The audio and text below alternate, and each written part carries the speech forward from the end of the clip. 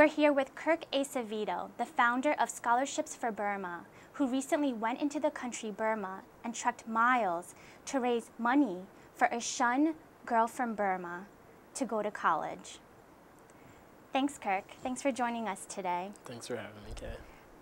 So, a lot of people have read your story. I've read your story, and my first thought was, you know, why is this young Caucasian boy, why is he helping out a young, you know, Burmese girl that, with what affiliation? Yeah. You know? I went there. Okay. I think that's probably the biggest moment for any of us when we travel abroad, and if we all have, for those of us that work in, let's say, nonprofit organizations, those who are providing education loans, so scholarships so that refugees can go to school, things like that. We go to the Thai-Burma border, like I did, for example, and we meet with these wonderful women doing amazing things, incredible things. She happened to be in Chiang Mai, and I was there with a group of students from American University. There was 15 of us. And we just sat down and she told us her story. And she had never spoken before in front of Americans. This was her first time. And it was just the most heartbreaking story I'd ever heard. And that was heartbreaking, but to see what she was doing and where she was going and her dreams and her aspirations and everything she wanted to do.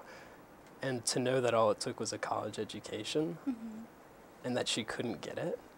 No, as Americans, we're in an incredible position to help others around the world, and a college dream in Thailand isn't that much money.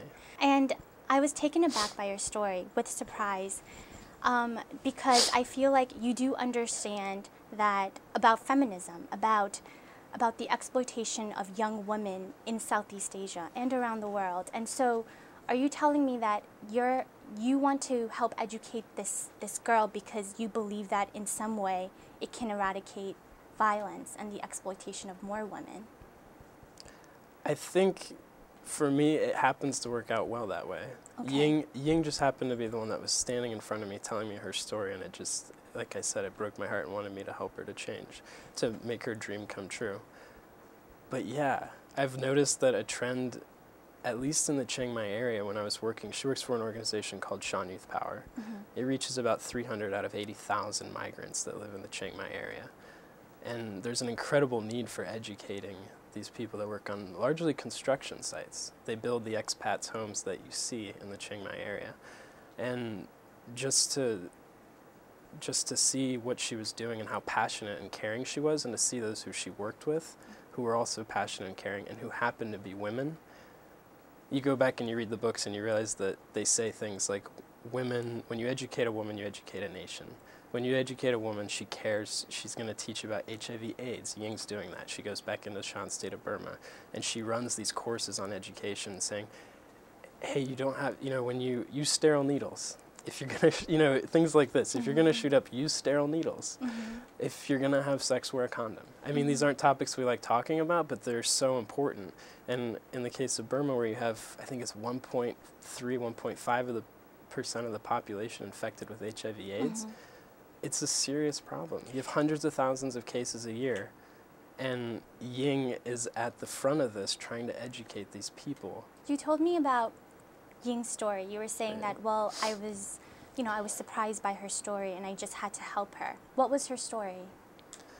And her story, and I didn't even mention it earlier, but her story is that she left school because her mom died, and she went with her dad to Thailand, and she ended up working to support him because he had tuberculosis.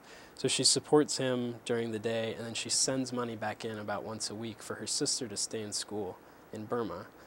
And it's incredible because it's not an exception, I think, for Southeast Asia. Let me just start it by saying I recently read this article by Christoph, where he talks. Christoph, Nicholas New York Christoph. Times, Yeah, exactly, columnist. exactly. Yeah. And I blogged about it because I read it. A friend sent it to me. A friend's dad sent it to me, and I read it, and it was just. I said, "This is Ying, and she's in Vietnam." He was talking about this Vietnamese woman who never had the chance to go to school. Yeah. She supported her brother. She woke up at, I think, 3:30, 4 o'clock in the morning, just so she could get her chores out of the way so that she could prepare to go to school and so that she could study on her own. I mean, she cared so much to affect change.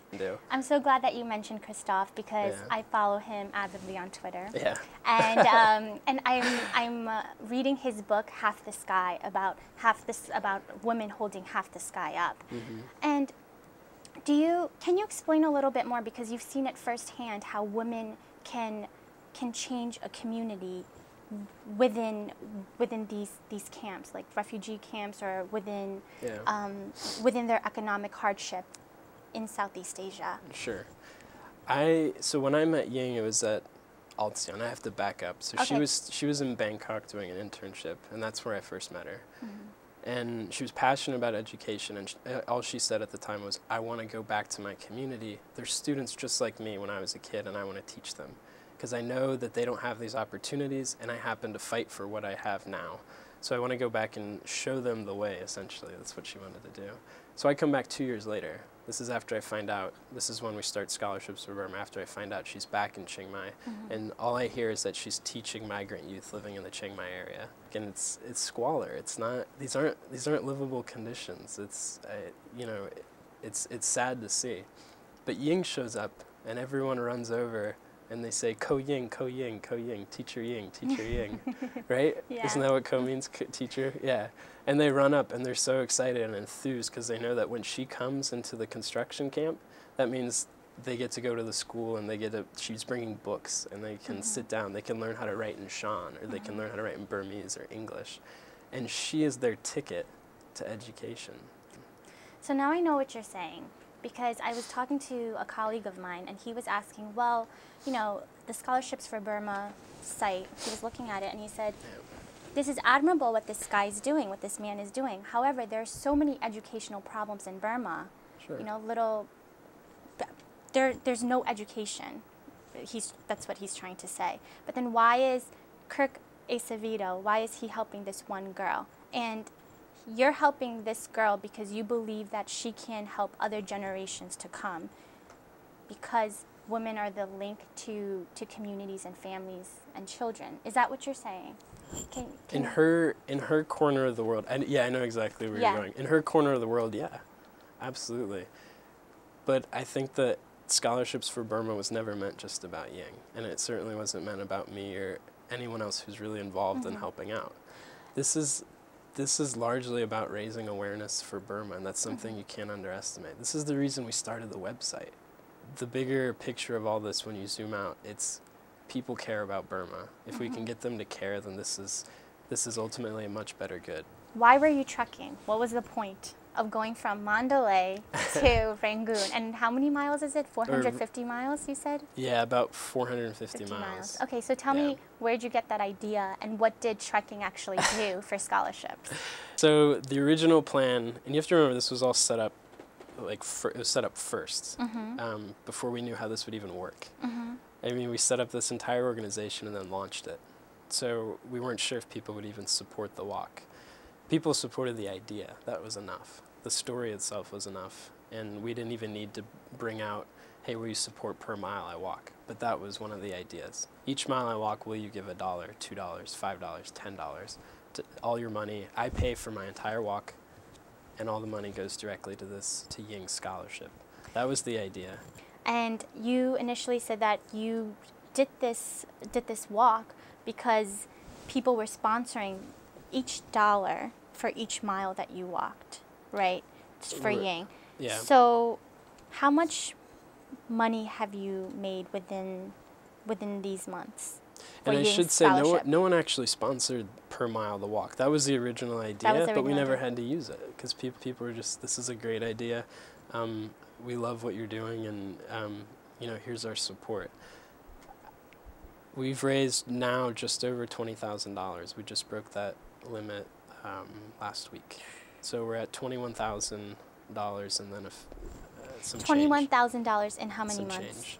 Just under 7 months. Just under 7 months. Just under 7 months. And this will provide Ying with enough money to go to college for 4 years? This is everything, Kaye. We're talking tuition, housing, costs of books, her cost of living while she's in Chiang Mai, everything. I sat down before before we even launched it with Kaye University, which is where she wanted to go to school. Actually, there were about 3 schools she was looking at, but we thought she could have the best effect in Chiang Mai because that's where her students were. And you know, if enough people can rally behind supporting one woman so she can change others, then why not? Why not? And I really do believe that educating Yeah.